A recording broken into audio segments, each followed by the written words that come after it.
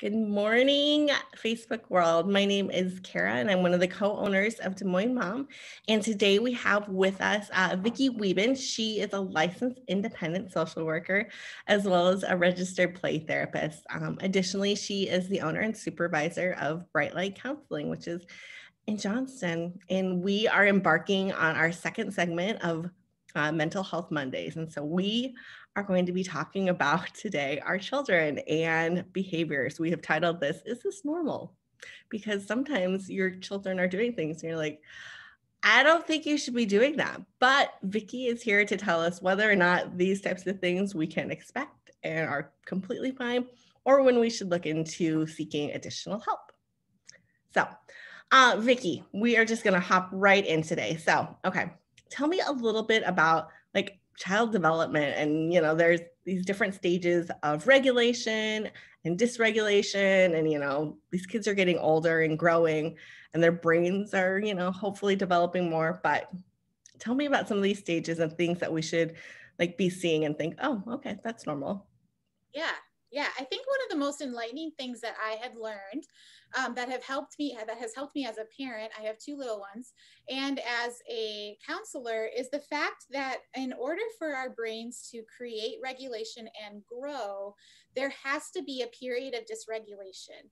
And so our children turn 3, right? And I hear this a lot, and I feel this a lot with my own kids. Okay, so my daughter's 5, and gosh, things have been so easy since she turned 5.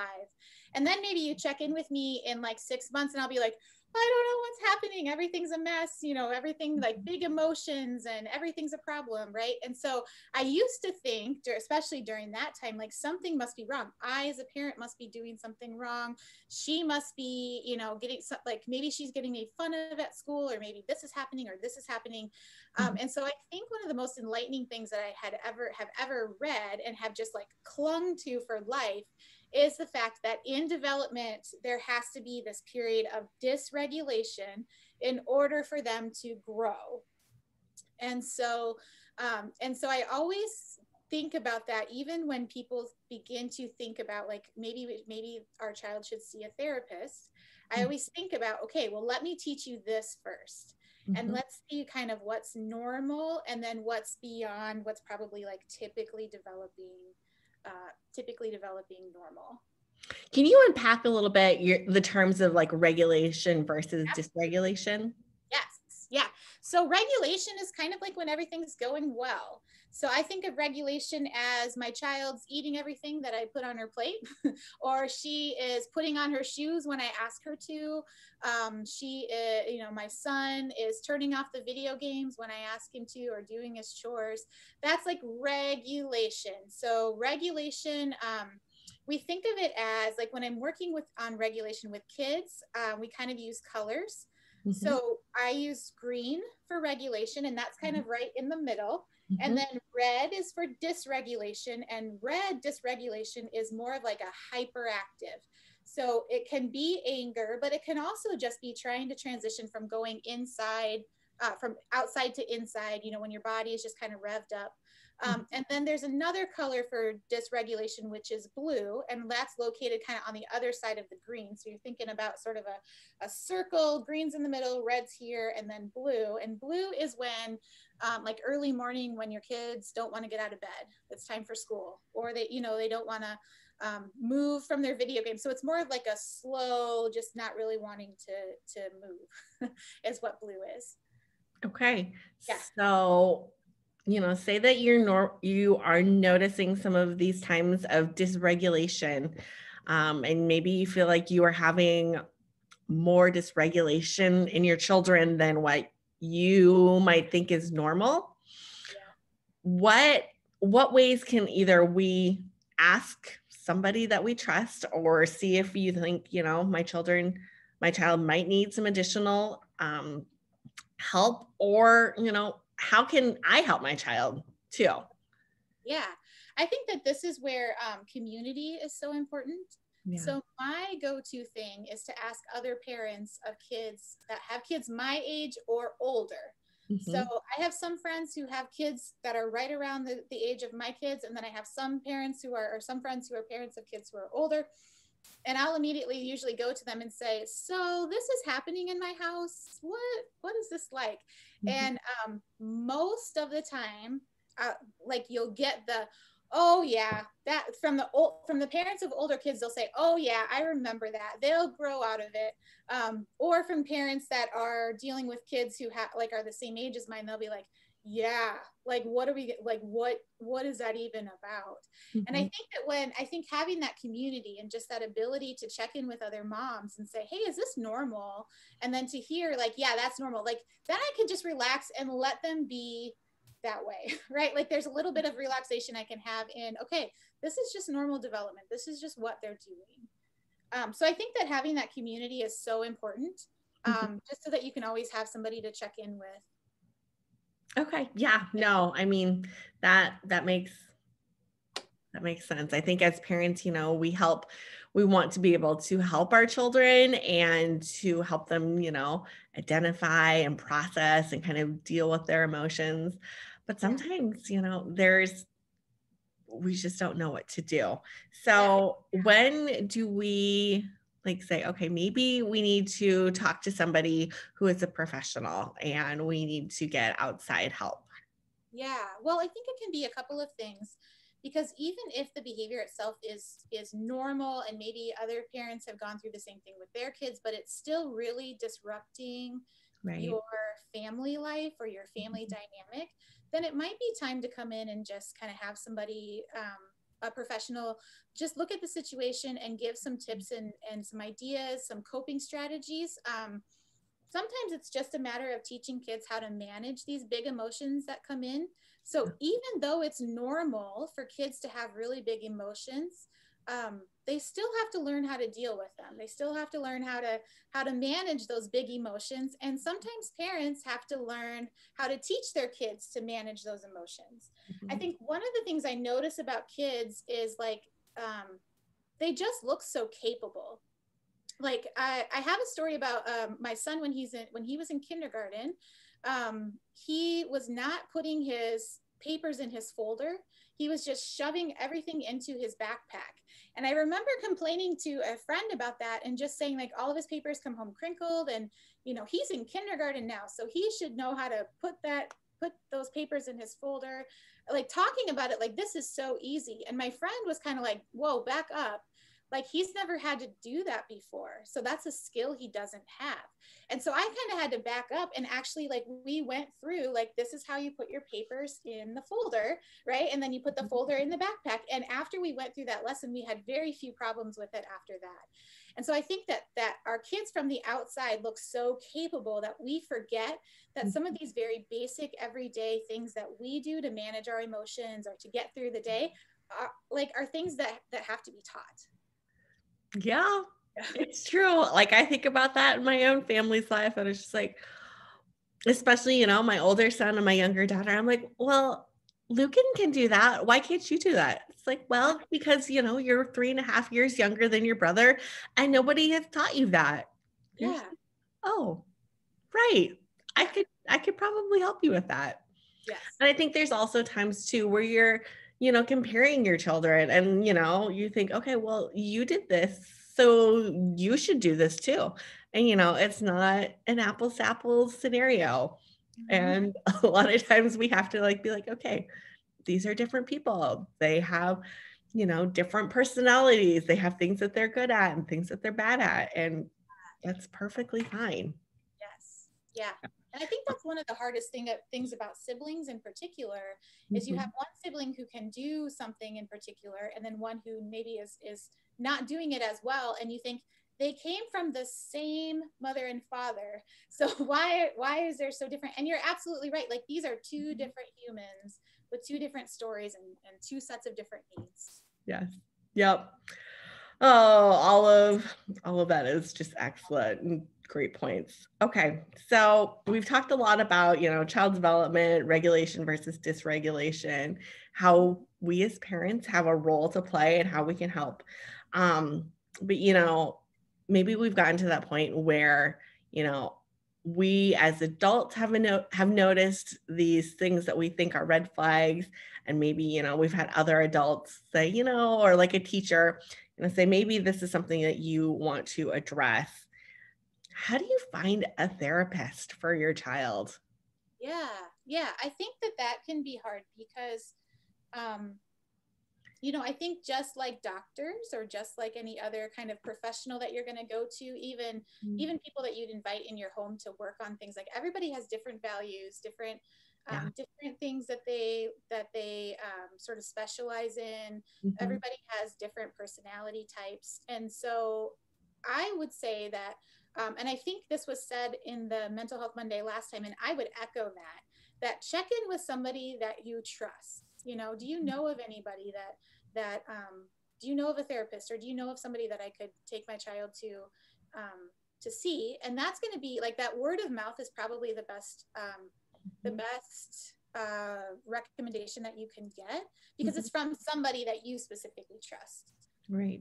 A couple other options would be, like, you can do 211, which is like the information, it's run by the United Way. So you can do 211 and they could give you kind of a list of these are therapists who are in your area. Psychology Today has a website with a list of therapists that they like. So therapists they'll put their picture on there and then a bio. These are the things I'm interested in. These are the things that I work with. And that can be a really good way to kind of weed out, this is what this looks like too. Okay. Yeah. Something, I said that you are a registered play therapist, but I actually have no idea what that means. Can you tell me a little bit about like your practice and what you do there? Absolutely. Yeah. So when you graduate with your degree and you're able to jump into therapy, for the most part, therapists are trained as generalists. So there's kind of just this general, here's the theories and the foundations of therapy. And you kind of then, as you're in the field, you start to see like, oh, these are the things that are sort of a niche for me, something I'm interested in, something I enjoy doing, something I'm passionate about. And so that's sort of where you find some counselors who are sort of passionate about marriage counseling, or who are passionate about working with women or moms, those sorts of things. And so in my practice specifically, I work a lot with kids and families, and that's really where my passion is. And so a registered play therapist is somebody who has gone through some extra training and clinical work in order to receive a certificate that says, like, basically, I've gone through these, I've jumped through these hoops in order to specialize specifically in children and families and play in my therapy. So when I am working with kids, play is sort of their natural form of communication. And so that's what we're going to be doing when we come in here. We're going to play. And I've been able to be trained to sort of learn how to watch that play, or, particularly direct some play in order to get to the information that I want or need in order to teach them. Okay. With play therapy, is there a point, like, or stage or age where kids kind of age out of that? Or is that something that can be taken, I don't know, for how long? Yeah. Yes and no. I think that, kids always play, even teenagers. If you can get past the I don't play stage, like, that they would play a lot of art. I think as you get older, it turns into a lot more art or craft kind of things, more than just with toys. But I think having a playful approach with even adults can be a really good way just to connect, and sort of help people let their guard down when they come in. So I would say play sort of is a foundation for a lot of what I do in this space. Interesting. Is there like a typical, I feel like I'm probably going to answer my own question, but is there like a typical age that you would recommend like start or like considering therapy maybe for your kiddo? Yeah, I would say, so typically if I see kids as young as 2, 3, 4, and I will only see them with their parents. So that would be sort of a dyad clinical work in which we'd be working with parent and child. But as kids get older, especially as they start to enter school, kindergarten, first grade. So like that 5, 6, 7, that's usually when some things start to come out, or parents start to hear, you know, because your kids are now leaving your home and going into the school setting, and they might be hearing from teachers, this is what's happening, I'm not sure about that, you know. And so then we'll have parents come in and say like, okay, so this is what I'm hearing, this is what the school's seeing, can we just sort of look at this and see what's going on? So I would say that's usually and typically for most therapists, they'll start seeing kids around the age of 5 or 6. Okay. No, that is very, very helpful. Okay. I have a follow-up question. What would kind of a session, like a typical session, look like with a kiddo that's, 5, 6, 7? Yeah, so a typical session would look like, typically I will bring the parent in and we'll just give a quick update. We'll talk about what's been happening over the last week, and I try to include the child in that as much as I can. If I can have sort of a playful intervention for that, then we'll do something playful even with the parent, just to continuously build that connection, because I never want to become the attachment figure for the child. I want that to remain to be the parent. So if there's things that the child is opening up about or talking about, then I want the parent to be in there for that. And I think that's really important.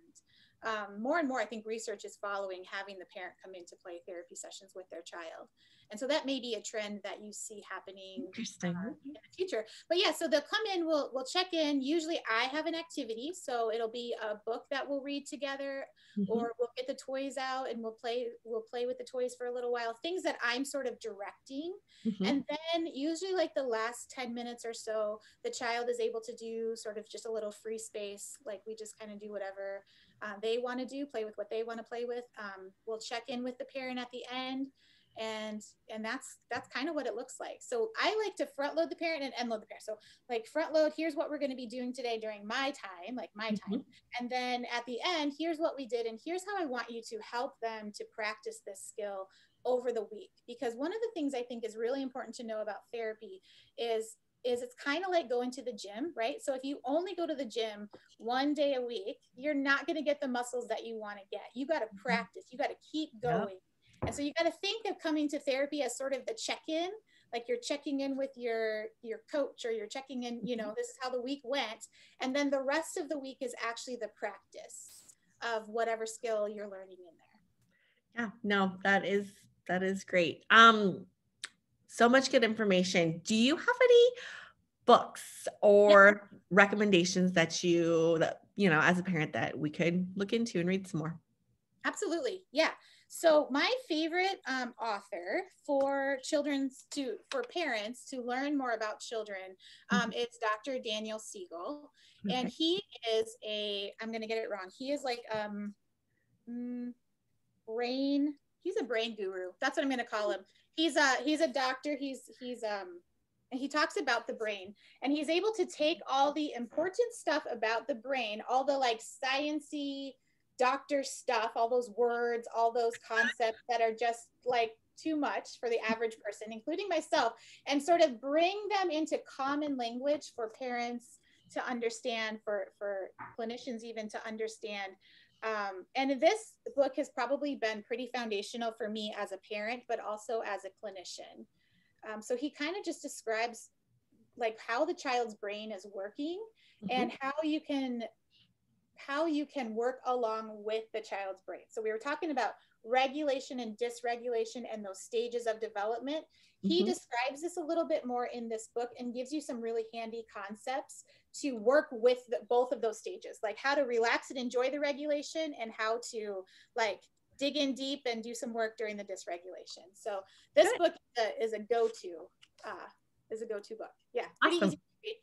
And then for parents who have kids in adolescence, he also writes Brainstorm, which is the power and purpose of the teenage brain. This is the guidebook for adolescents. And this might not be great news for people, but he says the adolescent mind is ages 12 to 24. Oh, doggy. Yeah. So you're not out of adolescence until you have like a 24-year-old. So oh my goodness. There are some parents who are probably jumping back now into, oh my gosh, I'm parenting an adolescent still, even though my child is 20 or 21. We've got a couple more years to go. But this book is phenomenal in terms of that same sort of thing. And the reason he named it Brainstorm is because at that age of like 12 or 13, that's the time when your brain is really having a storm. It's under construction more than it has ever been. And so that's why those adolescent years can just seem to be so rocky. And so this book is really helpful in terms of like the guidebook. Why is this going on? Here it is. And what should I do about it? He does a really great job of including all of that together. So That's awesome. Yeah. All right. We will make sure that we include links for those books too. All right. Well, I think that concludes every question that I wanted to ask this morning. So thank you so much for your time today, Vicky. We will include those books as well as ways to contact Vicky and her website. That way, if you have additional questions or want to see if you can get on her schedule, you can do so. Thank you. Thank you.